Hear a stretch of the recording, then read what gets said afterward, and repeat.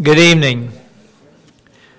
I'm Bob Beagle. I'm the Vice President for Advancement at the University of Rhode Island, and it's my great pleasure to welcome all of you here this evening for our Big Thinkers program. I want to begin by welcoming not just all of you who are here this evening, but all of the people who are watching this event, which is being streamed live through our website at URI. For those of you who are watching us on the web, Boston, Massachusetts, the home of the Boston Red Sox. I can hear our alumni in New York booing me now. This is the first of the Big Thinkers series with our new president, David Dooley. And therefore, we are doing this live streaming, and it is also our intent to broadcast these programs live on November 19th from the nation's capital, Washington, D.C., and on December 1st from New York City. And we also, last week, have done two streamings of the Honors Colloquium at the university, the Honors Colloquium Demystifying India. This is an annual event, the Honors Colloquium, which has become a real signature event for the university. The Demystifying India topic and theme has become very popular and it's drawing large crowds both on the university campus, and we're tracking the numbers, and we know that it's drawing large crowds on the website. So we are hopeful, and we believe that tonight's program is probably also drawing a large crowd on the website, and we welcome all of those we can't see, but we know that you can see us. We believe that the University of Rhode Island is the only institution of higher learning right now. If it's not the only, it's one of a precious few, but I'll say it's the only one because nobody can really prove me wrong here. That is doing live streaming of public affairs programming. And we believe that's proving the new URI brand, Think Big, because we clearly are thinking big. As you all know, about a year and a half ago, we introduced the brand to the university, Think Big, We Do. And that brand has been received very, very favorably from all of our stakeholders, ranging from prospective students and their families and current students, through alumni, and through other people who have a real care and concern for the University of Rhode Island. As part of that brand, we introduced the Big Thinkers series, and last year we used the series to feature prominent alumni who were clearly big thinkers in their field and personified their alma mater, the university. This year, with a new president, we decided that we would have the Big Thinkers series feature the new president, and it's a way, first of all, for us to introduce him to alumni around the country and around the world via the live streaming, but it's also a way for us to show that not just alumni, but the university president as well as others are indeed big thinkers too.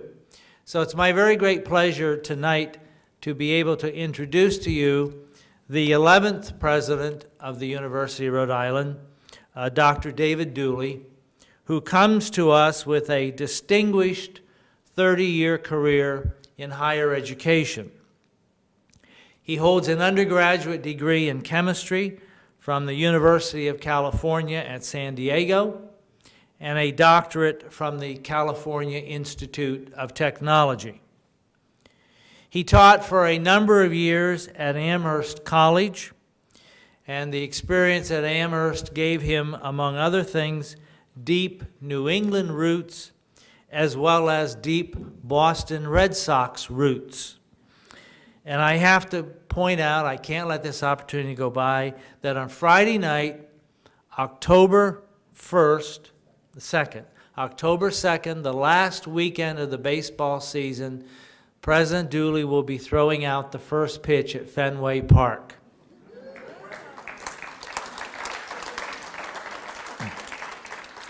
That'll be a great night for the Red Sox, and it'll be a great night for URI, and it will also be a great night for the President. After leaving Amherst, he went to Montana State University, where he served as department chair for a number of years, and then became the provost and vice president for academic affairs. He is credited for many things at Montana State, including having led MSU into the top tier of American research institutions. He also effectively chaired the university's budget planning and assessment committee. During that time, he continued with his own professional research, much of it funded by the National Science Foundation, and I want to point out that even with his presidency at URI, where he's working 24 hours a day, he's still finding time to continue with his research project at Montana State. He is actively involved in scientific discovery and research. Dave Dooley comes to URI with a reputation as someone who has a collaborative leadership style. He believes in reaching out to others and effectively engaging them in decision-making, in policy development, in priority setting, and in partnerships. He also has a deep commitment to transparency and accessibility. As a manifestation of his interest in being accessible and in keeping open the lines of communication, he's become a blogger. This is the first presidential blog at URI, and I hope that you're reading it religiously. He's writing a new blog at least once a week. We're getting a great response. I think it's also fair to say that he's having a lot of fun doing it. His appointment at URI has excited the campus. Students, faculty, staff are pleased with his selection and eager to work with him. So are our external friends and partners, and he's been very, very actively engaged in speaking to and talking with many of the stakeholders around Rhode Island in the few short months that he's been here. President Dooley is married to Reverend Lynn Baker Dooley, a Baptist minister. Most recently, while in Montana, she served as a hospice minister in Montana, and I'm very, very pleased that she's with us tonight. Lynn, if you'd like to stand up, and hopefully everybody's met her.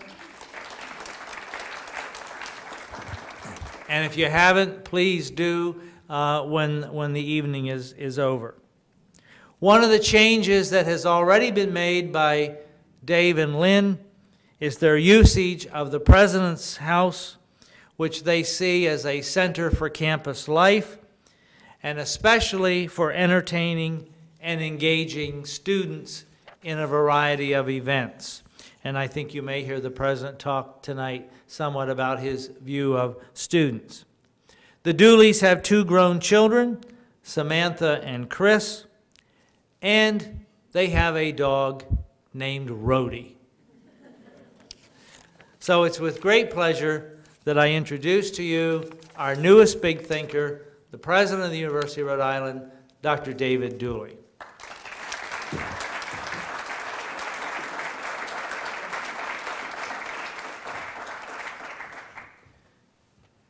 Bob, that was, as usual, a very eloquent and well-done introduction. It always leaves me with 2 thoughts. One, as it increases in length, I then have to think, how am I going to talk for as long as you did in the introduction?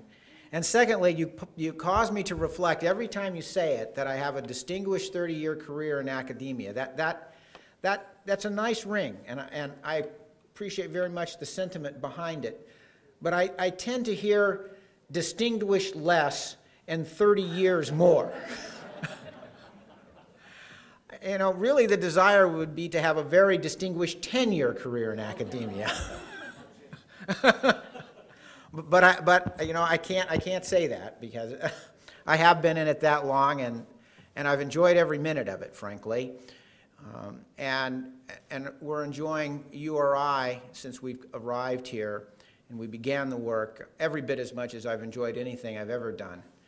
And that's an important statement for me because I can say I've been blessed over the years with the kind of possibilities and the kind of opportunities that probably few people have. And we've tried to make the best use of all of those, and we've enjoyed it a lot. I have to say that. And every aspect of our time together, Lynn and I, and with our kids, and in the various places that we've worked and served, we've enjoyed it. And never more so than at URI. So it's a special pleasure and privilege to be here tonight speaking as a big thinker. And I don't know how comfortable I am with that label, having read about some of your other big thinkers who I think, from my perspective, truly are great innovators, people who have done things that have really left a mark in their chosen disciplines and are well characterized as being a big thinker and a big innovator. You can decide whether or not I rise to that level as we proceed through what I hope will be many years of working together on behalf of the students and the faculty and the people of the University of Rhode Island. What I do want to do tonight is two things. I'll share with you some thoughts about the University of Rhode Island and its current context and its future. And secondly, to leave some time for questions, because I think your questions may be better than anything I could say, and so that would give me an opportunity to at least make a smart answer or an informed answer or maybe a dissembling answer to a very good question, and that might be better than keeping on talking. So I want to leave time for that, and I hope that you're prepared to ask some questions. We all know, everyone in this room knows, that in many ways these are very extraordinary times for our nation, indeed for the world, and very extraordinary times for higher education and for the University of Rhode Island. I can't think, except at the moments of great crisis in the world, when we have been so keenly aware of the magnitude of the challenges that we face. And what's different is the magnitude of the challenges that we face now are not really related to armed conflict. We have armed conflict, very troubling armed conflict in the world, and we have the ever-present threat of terrorism in the world. But I think we would agree that it doesn't rise to the magnitude of the cataclysmic conflicts that we faced in World War II, for instance, when indeed the future of the world did look very, very doubtful and insecure. The kinds of challenges we face now are not related to that. They might actually, in the future, be, unfortunately, the stimulus for those kinds of conflicts again, if we're not able to deal with them appropriately now when we might have the window of opportunity to do so. But if we look at the future of the world and we look at a world that is increasingly globalized, where all kinds of barriers on the one hand are coming down and on the other hand becoming ever more important, the barriers across culture and history and tradition and faith, those are very, very important challenges to everyone.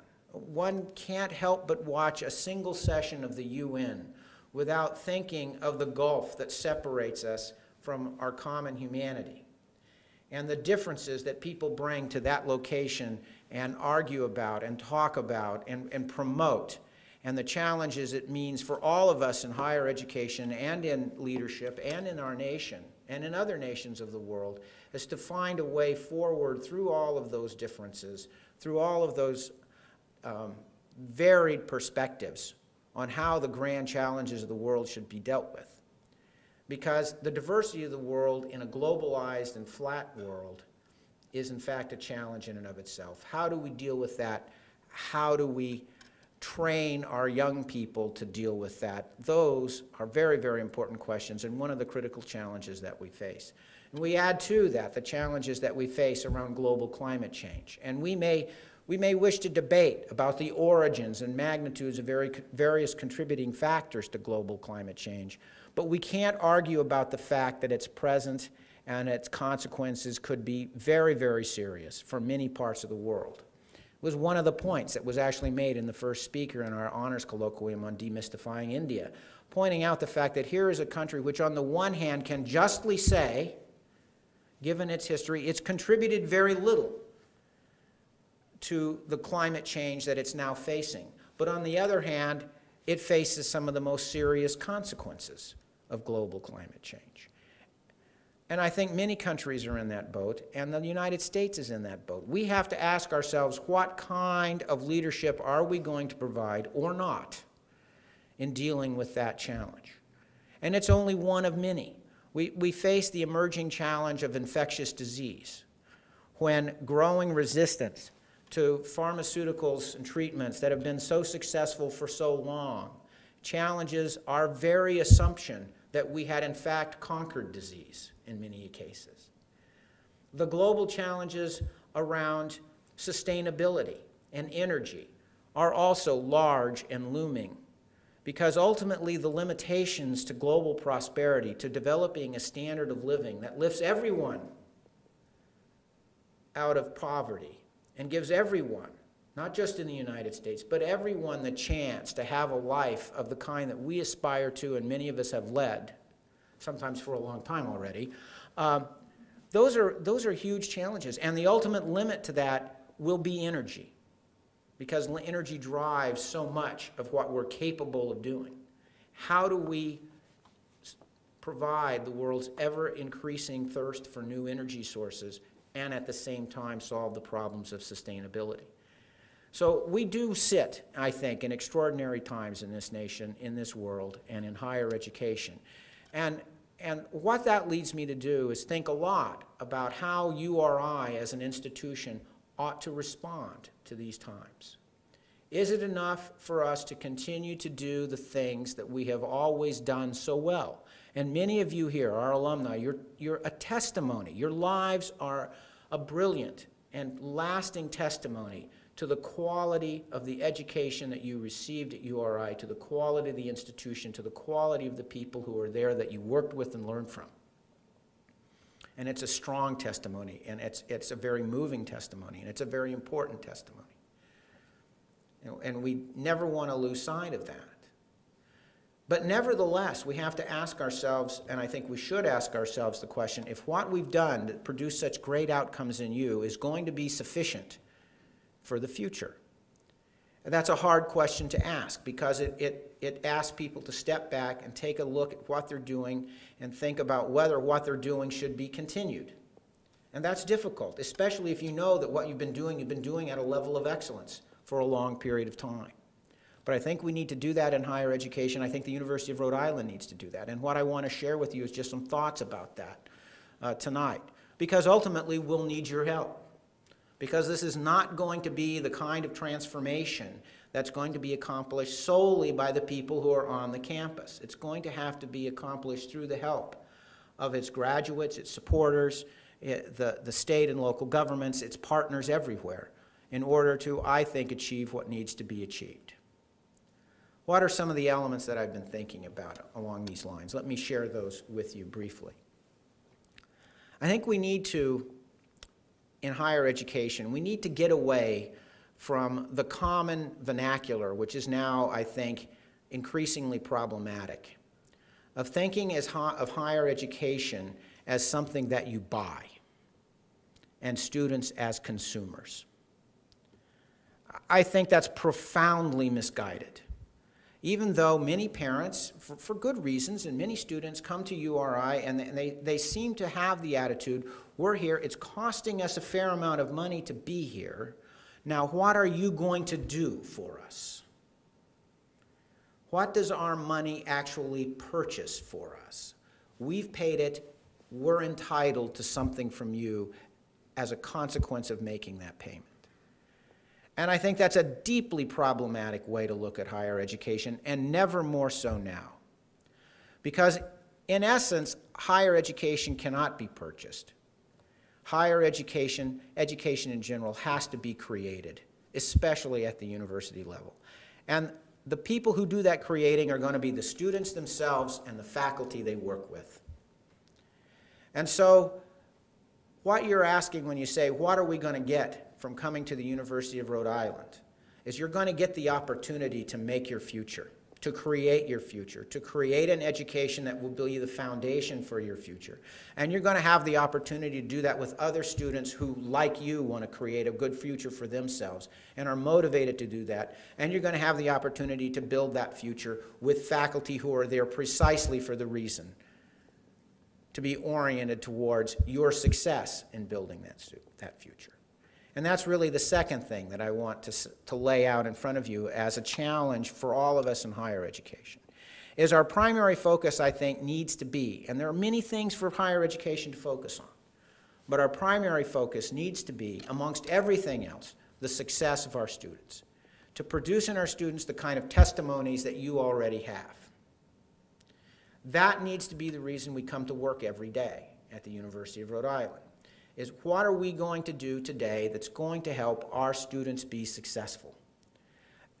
That's very much related to the question I posed to you earlier. Are the things that we have done in the past to help our students be successful still going to do that?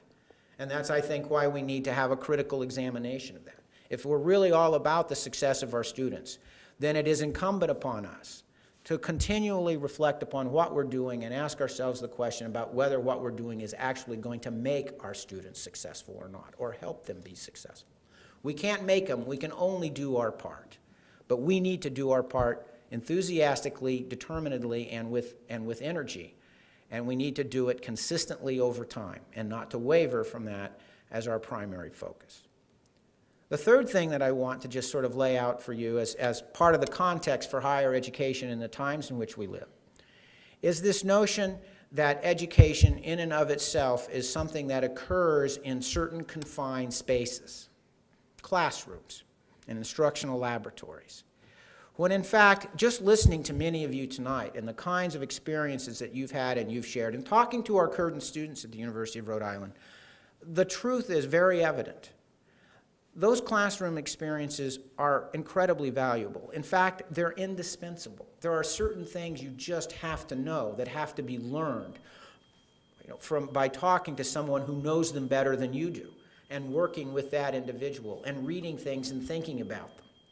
But there's a whole host of other things that cannot be learned that way, that are equally important. And so therefore an education that consists only of a series of classroom experiences is not going to be the education that's going to serve our students well. And in fact, it hasn't been that kind of education for a very long time. Some institutions have just been slow to recognize what that means. And faculties have been slow to recognize what that means. We're comfortable doing what we've always done. And how we learned, we think, is the way that the next generation needs to learn. And I would say to you, that's an assumption that has to be examined, that the current generations are going to learn in the same way that we learned. That assumption, I think, is probably fundamentally flawed. And that's another reason we have to rethink what we're doing. And what I would like to see at the University of Rhode Island, to be candid, is a discussion about how we structure the undergraduate curriculum and undergraduate coursework and undergraduate programs to create more times for students to do things other than take courses that directly contribute to their success. And I think that's an incredibly important task in front of us. We want to create more opportunities for students to be engaged in research and in creative work. We want to give our students the chance to grapple with questions to whom no one knows the answers, to look at phenomena for which there is no explanation, to create things that have not been created, to think about things that other people haven't thought about. We want our students to be able to do that when they're 18 and 19 and 21 and 22. As undergraduates, we want to give them those kinds of experiences. If we succeed at doing that, I believe the data suggest and experience suggests, your lives in fact suggest, that they will actually be better prepared, more successful, better capable of dealing with the grand challenges that face the planet and our nation and the world than if we gave them a curriculum that's entirely structured around 3-credit courses and classroom work. And so that's a question I've posed to the faculty and to the deans and to others at the University of Rhode Island. Let's take a step back and let's think about how to do that. But I've also said one other thing to them, and at this I'll wrap up and open it for question. No one in this room, and I've said this many times, I've not had any takers yet, so I'll pose it this way. Is there anyone in this room who, if we reran the race between the tortoise and the hare, would want to bet on the tortoise? Any takers? I have $100 on the hare. Okay, I've got one. Oh, two. Okay. Well, let me tell you why I think I would clean your clock and take your money.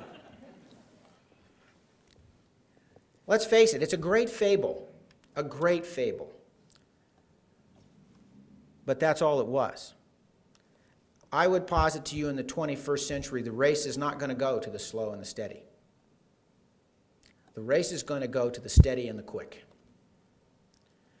And that's a reality that we're all going to have to deal with, is that the rate of change of our institutions is going to have to increase.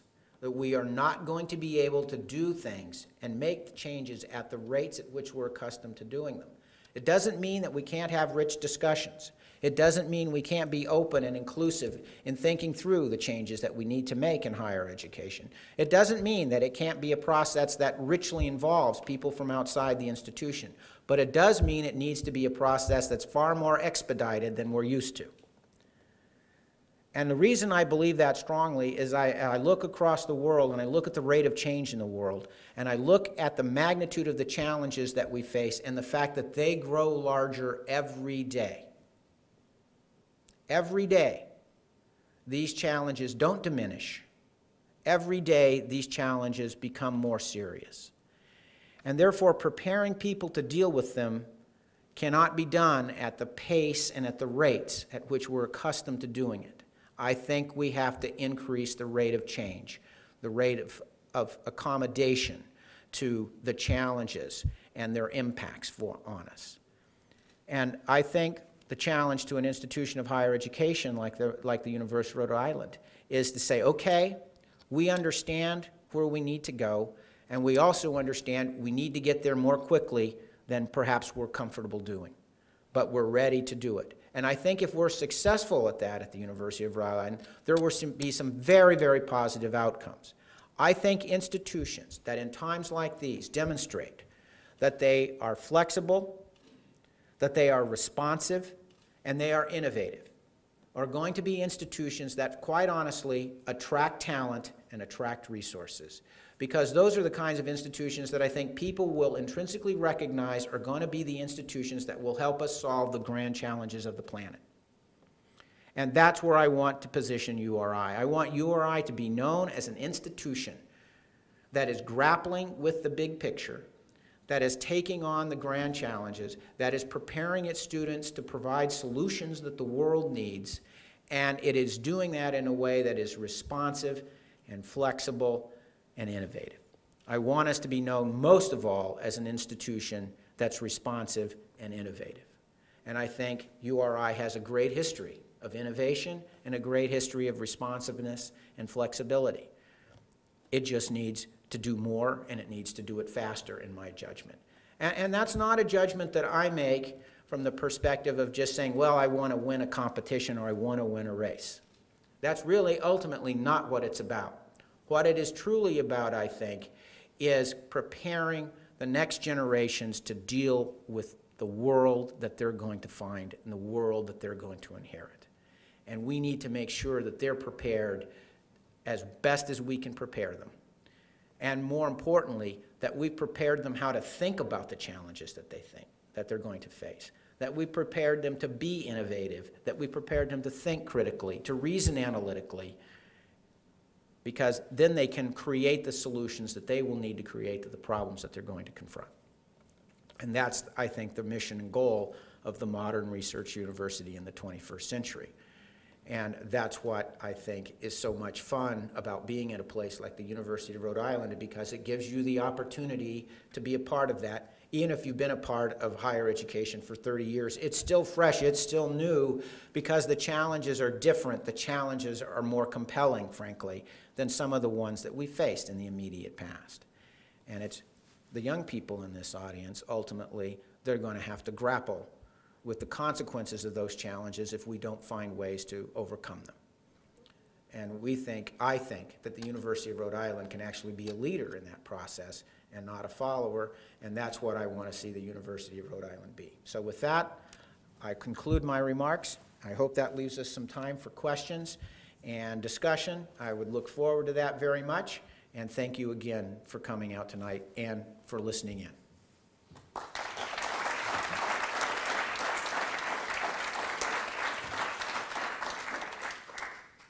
Do we have a mic down there?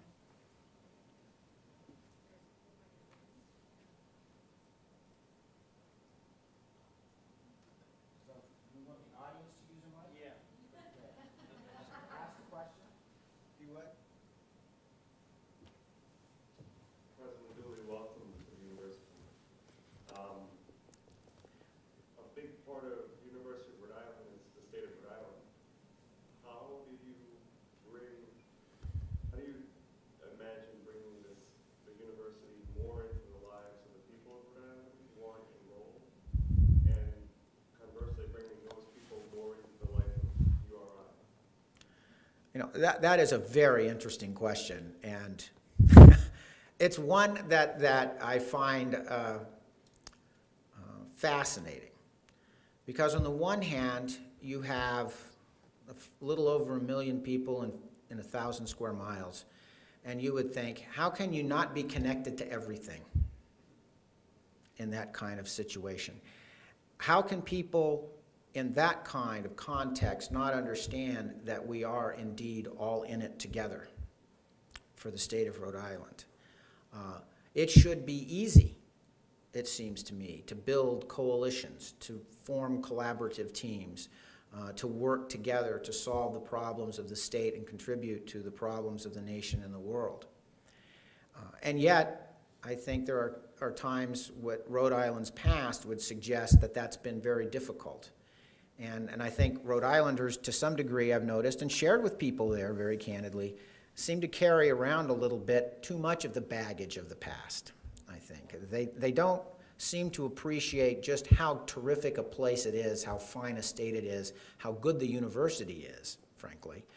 And they almost seem to have the attitude of thinking maybe these problems really are unsolvable and insurmountable. But I don't believe that. I wouldn't be here if I thought that even for a moment.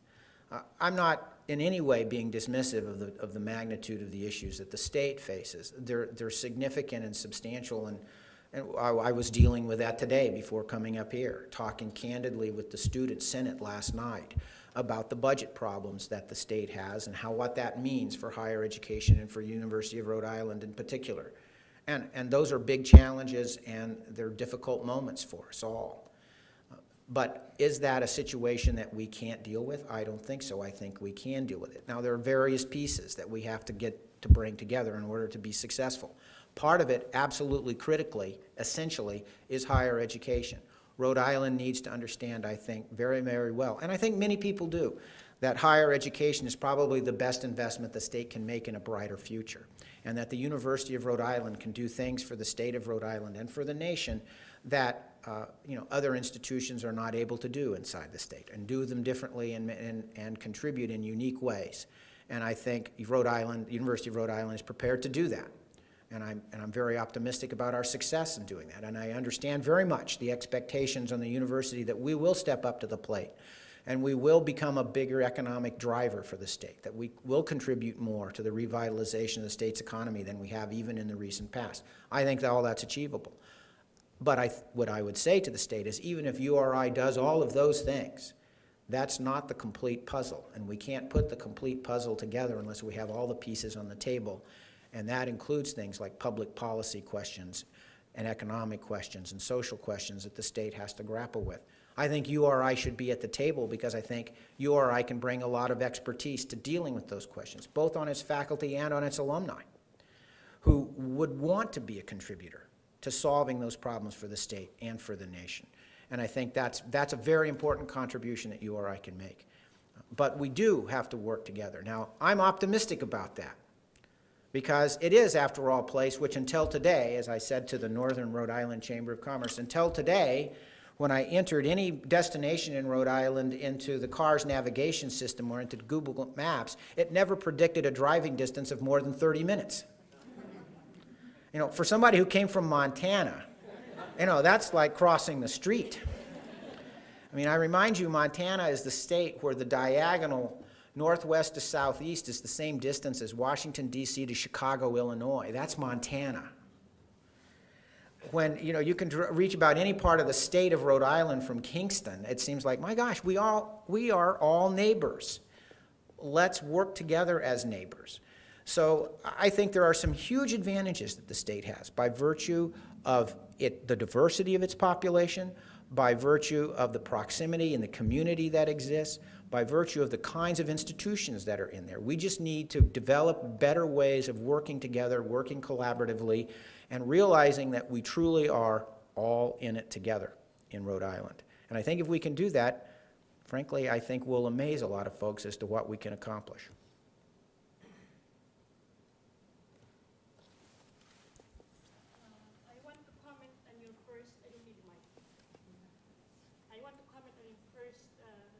Part of your speech about young people expecting something for what they paid for. I came to this country in 1963. I went to graduate school. I have an assistantship in child development. That was the year President Kennedy died. And President Kennedy was the one who said, ask not what your country can do for you, but ask what you can do for your country. So you are reminding just what I have learned when I first came to this country. I would like to say something about betting on the turtle. I thought you might. I think it is very American when you said you have to be fast. Speed is number one in America when we are working. Production. Whoever is fast in producing something get the big pay. But I was thinking, but I don't think it is speed. I believe speed could kill. Slowly but surely. I think it is upon what kind of solution shall we use to solve the problem. And we need to look back at what others did not do or what they did that did not work in that take time. Those are all very good points. I would just continue to say that I do feel a sense of urgency, a very keen sense of urgency about tackling the kinds of problems that I think we now face. Because I think they are proceeding at their own rate that's out of our current control to change, and in many cases to get worse than they are now. And so the magnitude of the challenge is growing, not shrinking. And I think we have to be very mindful of that as we think about what solutions are possible. I think if you look at the projections, let's just take one example about global climate change. Many of those projections would say there is a window now of a very short period of years in which one can hope to do something that would have a significant impact 20 years from now. And if we miss that window, then even if we do many more aggressive things after that window closes, we won't be able to avoid the problems. Now, I understand fully, I'm a scientist, that a lot of those are based on projections, that there are people who don't think that those projections are terribly accurate. But I think it is fair to say, I would say as a scientist, that the growing body of evidence and expert analysis suggests that we do have a problem, that problem is getting worse, and that our time to deal with that problem is relatively short. And that's just one example. I think if we look at about the issues of energy development and sustainability, if we look at about the crisis of global poverty and food availability, if we look at those problems, if we ask ourselves how will we even deal with the needs for adequate water supplies for an increasingly urbanized world that's leaving the water supplies behind of the rural environment and congregating in cities where they're ever more inadequate in many parts of the world, how are we going to deal with that? That grows worse literally every day in the developing world, as the developing world becomes increasingly urbanized. And I think my point is that we need to find solutions to those kinds of challenges sooner rather than later. And if we're going to do that sooner rather than later, then institutions of higher education who are going to prepare the students now, who are going to have to tackle those problems, the faculty of our institutions who can contribute now, partially at least, towards the solution of those problems, I would say need to have a sense of urgency about that. That's my point. And I think your point about the fact that we need to be thorough, we need to be mindful of history, we need to learn from what history tells us. I would agree with all of those points. I would just say, let's make sure we're not taking any more time than we need to. Let's not waste any of the time that's available to us, because I'm concerned about, in many of these areas, that time is growing short. President Dooley, as a recent grad, I can tell you it means a lot to have you come up here to see the presence of the president. Rhode Island's been encountering some challenges, unemployment over 12.5%, and as one of the states, even before the economic fallout, to have an incredible deficit. There are obviously some financial challenges that the state has to deal with.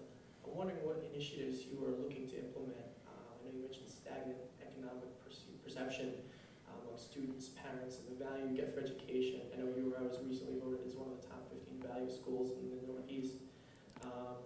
Maybe what initiatives, what steps specifically are you looking to put into place that will kind of pull people away from that perception of value that's solely related to dollars?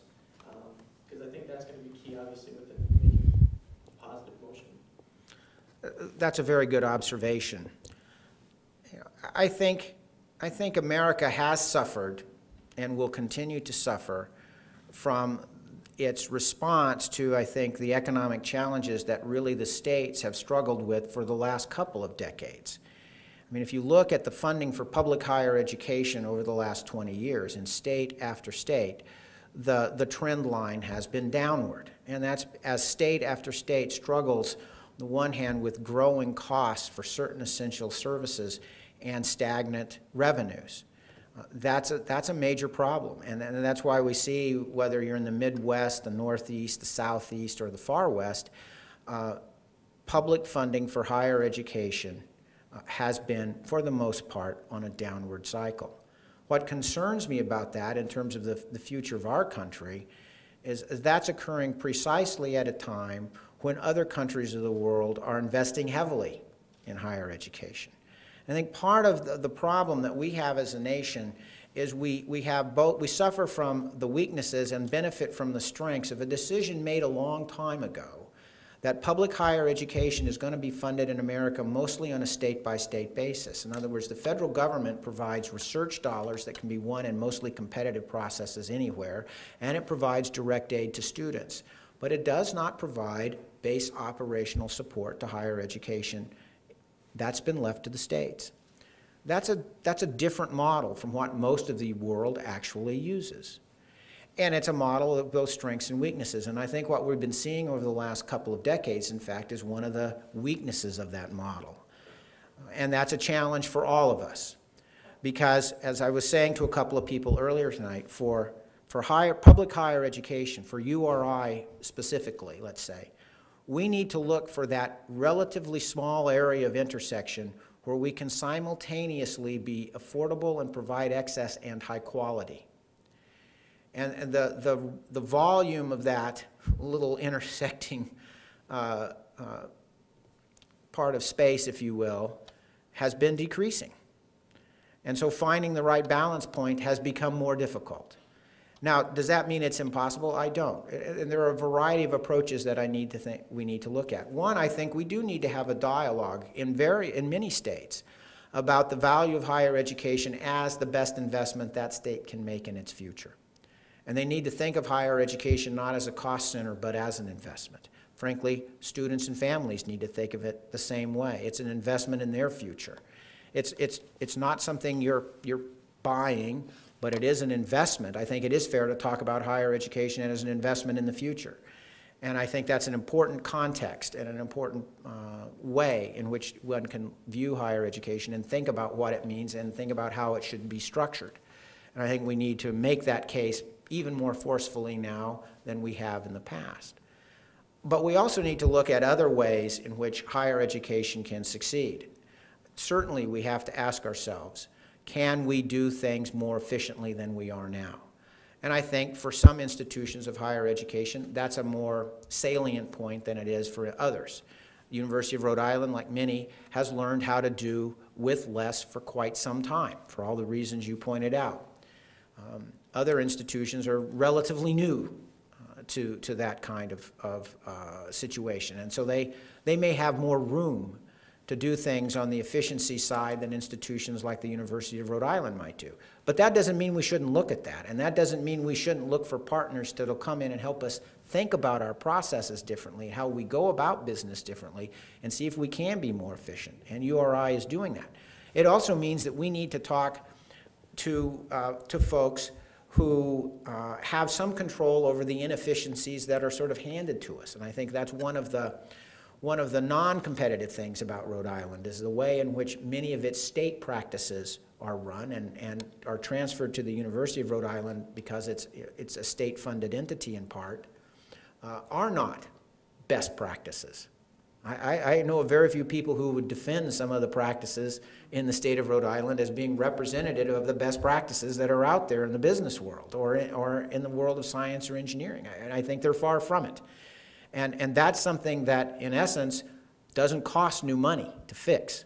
It just takes the will to change what you've been doing for a long time and create an opportunity for you to be more innovative and, frankly, more entrepreneurial and more efficient. And those things go together. So I think that's all a part of it. The final thing I'll say is the University of Rhode Island in particular, I think, has many opportunities, many more than it's taken advantage of in the past, for partnering with other institutions and with the private sector, the public nonprofit sector, and with government. And I think we need to explore those. There are others who may wish to make investments in higher education if they see a very tangible return on the investment that they make.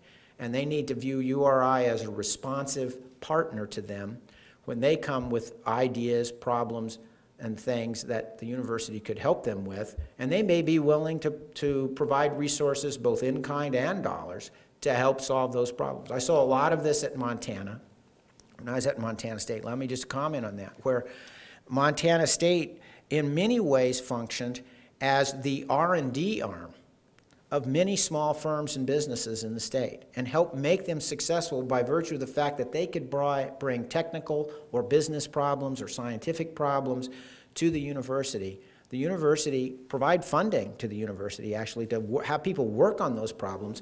The university would solve those problems, give the answers back to the company, and the company, in a sense, could then use the university and its students as its research and development operation. Very much a win-win proposition for both the institution and the company, who otherwise would be looking at the prospect of either not being able to do any research and therefore ultimately becoming uncompetitive, not being able to develop that research and becoming uncompetitive again, or having a cost-effective way to get that research and development done for them and benefit from the answers. And I think the University of Rhode Island can look at those kinds of opportunities, frankly, in Rhode Island and in the region. Just one example of the kind of partnerships that I would have in mind. President Julie, thank you for coming. I've just got a question about the university itself has spent millions and millions in infrastructure. The campus has never looked better. New facilities for students to learn in, teachers to teach in. And my question is geared more towards the culture of the university itself. It's a large institution, it's an older institution. It's funded by the state, and as you just mentioned a little while ago, a lot of those state governments' efficiencies are not as lean as they could be.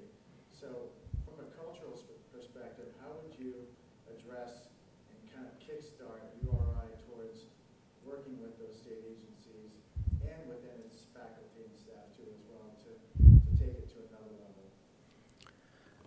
You know, that is a very keen observation. I think much of what URI has to come to grips with is its own internal culture.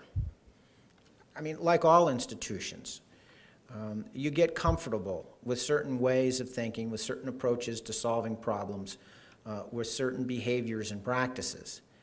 I think one of the advantages, and I'm not saying there are many advantages to economic times like we face now, but one of the advantages is it frequently can provide a context for you to look at what you're doing in a new way. And I sense a great willingness on the part of people at the University of Rhode Island to do that. In fact, one of the great attractions for me coming to the university was this sense of an institution that recognized it needed to re-examine its culture, that recognized it probably needed to do things differently, that was actually hungry for the opportunity to do that, was actually looking for challenges to be laid out in front of it, to tackle some of the problems that it faced. And more than that, looking for ways it could be challenged to think new, to be challenged to innovate, to be challenged to really create something that didn't exist before.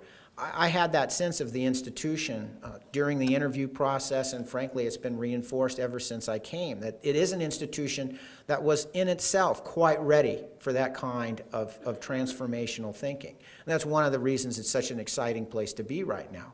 And in my conversations with faculty, in my conversations with dean, with university leaders, with staff, with students, that feeling has been reinforced multiple times. And that gives me a great deal of optimism, frankly, that the culture of URI is such that it's ready to change. It's ready to innovate. It's ready to examine what it's doing, keep the things that it thinks will still work, change the things that won't work, create new things to try to see how they work, and to do that, as I said before, with a sense of urgency. And one of the things about the culture that I'm trying to communicate to people at URI is, look, let's not be afraid to fail. You know, there are a lot of folks out there who would say that a successful business, you know, the data would show, you know, you look at a company, an innovative company like a Hewlett-Packard, and you ask how many ideas does Hewlett-Packard generate that never make it into any products? The answer is a lot. But Hewlett-Packard is a company that has always rewarded innovation, and they haven't been afraid to fail at things. If they try an idea out and it doesn't work, they dump it. Well, I want to have the same kind of culture at the University of Rhode Island. Yeah, we want to try things because we think it'll help make our students more successful. We want to try things because it'll grow research activity. We want to try things because it'll help us engage and help those that we're trying to serve better. Well, we should be willing to try and to assess how well our efforts work, and if they're not having the outcomes that we desire, or they're not working as quickly, then to change them or dump them, and to not feel bad about that. I think that's part of innovation, is that willingness to take some risks, that willingness to fail if needs be, because you can learn from that, and you just need to do that, again, on a time frame that enables you to keep moving forward. And I think URI is ready to do that. I truly do, and that's one of the things I've been saying to the people is, look, let's go out and let's try some things. Maybe the first 2 or 3 things we try that are really dramatically new in undergraduate education won't quite work as well as I or others think they do. Well, that's all right. What did we learn from that, and what other things can we try for our students? I think the students understand that too, that if it's an institution that's focused on their success, that's trying to innovate ways to help them be even more successful, I think the students understand that, well, okay, I'm willing to be a participant in that experiment. I'm willing to be a partner in that experiment. I'll do my part to see if this is an idea that'll actually help. And if it's not one that works in the way that we want, then let's try something else. Frankly, learning that is a great component of an undergraduate education. I think many of our students come out of college too afraid to fail.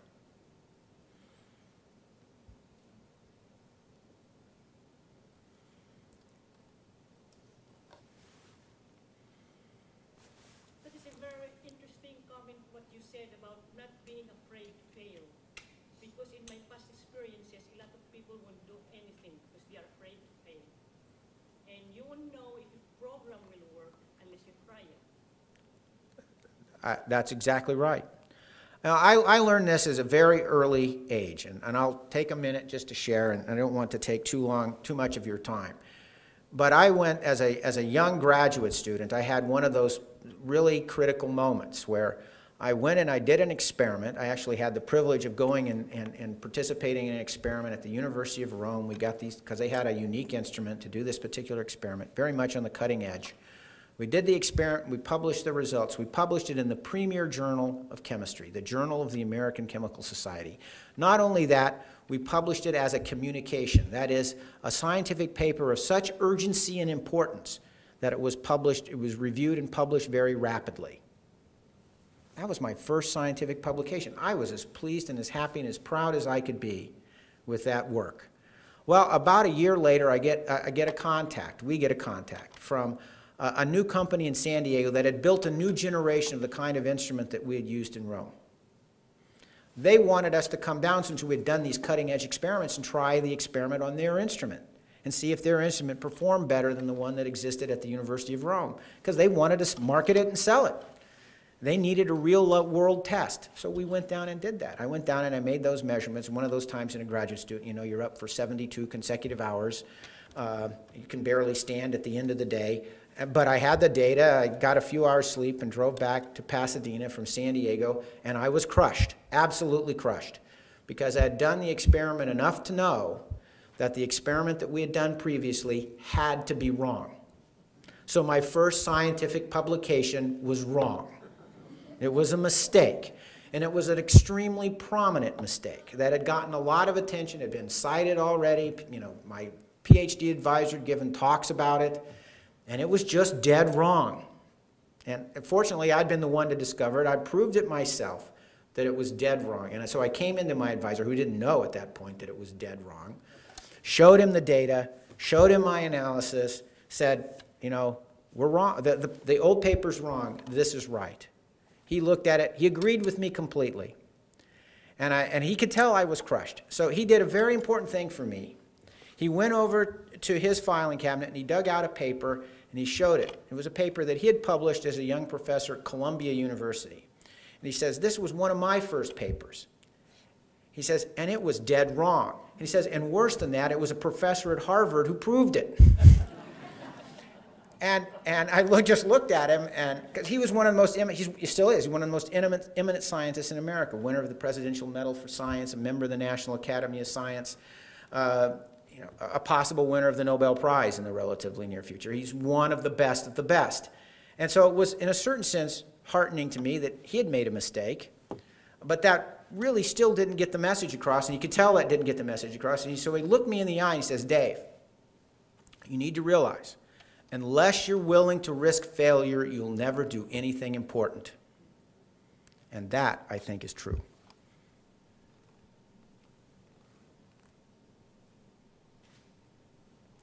Yes, sir. President Julie, very nice to meet you this evening. It's very clear from your remarks that the university has made a wonderful choice here. I'm particularly intrigued by some of your comments about the importance of URI being an innovator on matters with respect to climate change, energy consumption, water supply, subjects that, as a civil engineering graduate, are very important to me. What are your thoughts or your experiences in terms of taking the 9 colleges at the university to collaborate on these problems? Because it's pretty clear that when an idea seems to be advanced as a good idea, there's often unintended consequences that someone with a completely different perspective might have picked up on it. So how would you want the 9 colleges to collaborate on these issues? Thanks for the question. I can share with you what I've now shared with the faculty of Human Science and Services and with the deans and with the department chairs in the College of Arts and Sciences, and I'll share with more groups as I get around to them. I can't remember if no, I did share it with the College of Pharmacy faculty as well. Here's my thought on that. Let's think about how we would organize the undergraduate curriculum around the grand challenges and not in terms of colleges and disciplines. I'm not saying that we do away with colleges and disciplines and departments. Not at all. What I'm saying is let's think about how we put a curriculum together that says if you're a young person and you want to make a difference in the world and you want to contribute to new energy development, or you want to contribute to public health and solving the problems of infectious disease, or you want to contribute to solving the problems around climate change, well, Here's the program of study that will prepare you for that future at URI. Here are the courses, and they may be courses in engineering, they may be in courses in sociology and political science and economics and business, physics and chemistry and what have you. Here they are. Here are your options. If you want to work on the public policy side, here's a curriculum for you that may involve multiple colleges and multiple departments. If you want to work on the scientific side, the technological side of solving these kinds of problems, because I think there's going to be a component to that in both energy and global climate change. Well, here's a curriculum for you. And I think thinking about how to organize our curriculum around those grand challenges would provide for undergraduates, one, the gratification, the motivation of being intimately involved right from the get-go of being prepared to make a difference in the world.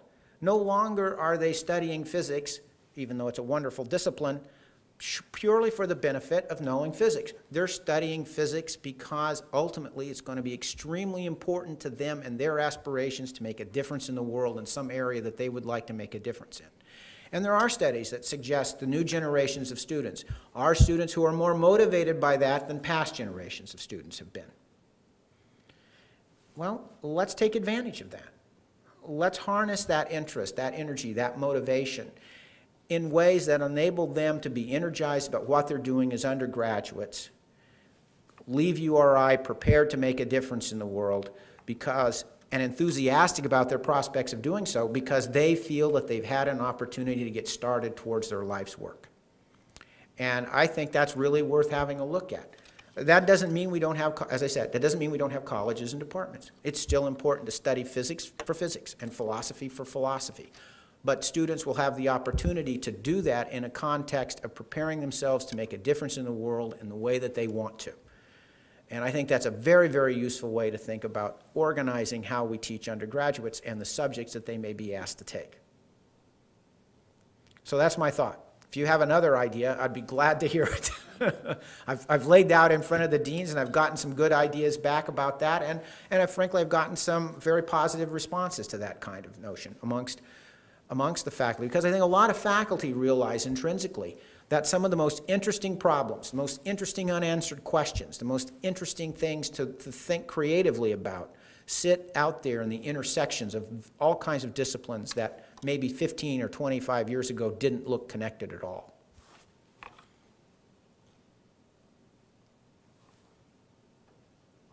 Anything else? Well, thanks everybody for being here.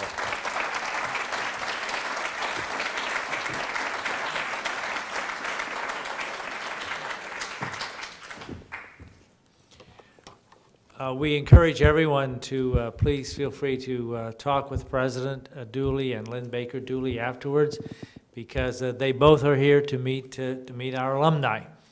And we've told them what a great alumni we have at the University of Rhode Island, so we want you to have a chance to show them that. Before we leave, a couple people I want to introduce for special reasons. First of all, Nick Shigas, who is our alumni chapter leader here in Boston. And Nick and his colleagues are doing a great job in keeping our Boston alumni group very vital, and we really appreciate that, Nick. We also have some representatives here from the university. The president's been talking about, he's laying out his agenda with the deans, and three of the deans are here this evening. Winnie Brunell, Dean of the College of Arts and Sciences. Ray Wright, Dean of the College of Engineering. And Nancy Faye Jensen, who is the interim Dean of the College of Environmental Life Sciences. And they came up because they wanted to hear more about the president's agenda, right? We also have Michelle Nada, who is our Director of Alumni Relations. And representing the University of Rhode Island Foundation is Lori Onanian. Tom Zorbedian, who works with Dean Brunell. Michaela Mooney, who works in the College of Business Administration. And Robert Clough, who works with Dean Wright. Now, if you've enjoyed this evening's program, and I'm sure you have, all the credit goes to Paul Witham and his staff, and I don't know where Paul went, but there he is in the back, who planned this. And I also want to acknowledge John Peterson and his staff, because they're the gurus behind all of this great electronic communication that we're doing. And what we do, you know, is us people who've been around a little bit in higher ed, you just hire young people who know all this modern technology, and they'll do it for you. Anyway, thanks again, everyone, for coming this evening. President has been very eager to come up here and do this, because he does want to get around, see our alumni, as well as Lynn Baker Dooley does. So thank you very, very much, and have a safe trip home.